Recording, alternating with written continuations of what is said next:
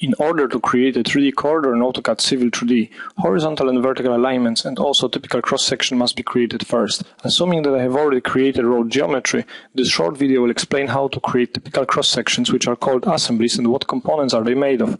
I will tell you where are they stored and how they can be accessed, how to create basic assembly and how to modify existing. Assemblies are a collection of individual sub-assembly components representing items such as medians, lanes, curbs, footpaths, and embankments. The basic components of sub-assemblies are points, links, and shapes, and they each have assigned codes.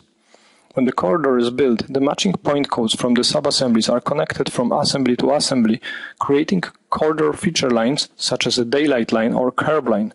Additionally, link codes can be assigned a render material for visualization purposes, a hatch pattern for shading in plan view, pay items for quantification, or can simply help to automate the labeling of section views.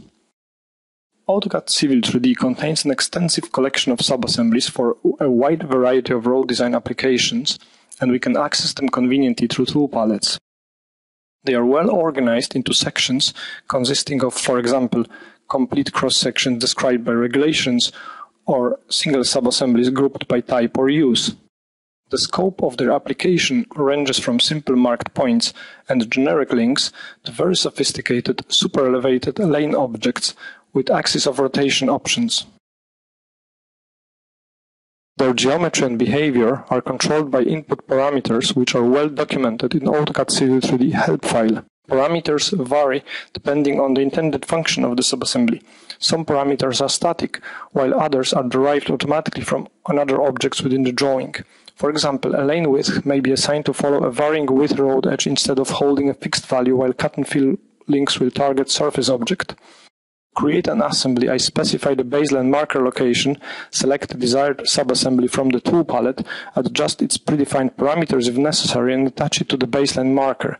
I'm repeating these steps, attaching another subassembly, thus building right-hand side of my cross-section. Provided my cross-section is symmetrical, I can use mirror command from the contextual ribbon to finish creating this assembly. Effective use of points, link, and shape code styles can greatly improve the efficiency of documenting and displaying roadway designs throughout the entire project. By duplicating previously created assembly with regular AutoCAD commands, I'm converting a rural cross-section created before into an urban cross-section introducing curbs and footpaths. After removing unwanted sub-assemblies on both sides of the road, I'm using tool palettes again to amend the cross-section to my requirements. Parameters specified at the time of insertion can be modified at any stage through subassembly properties. I can create custom collection of frequently used assemblies to speed up the process of constructing them in the future.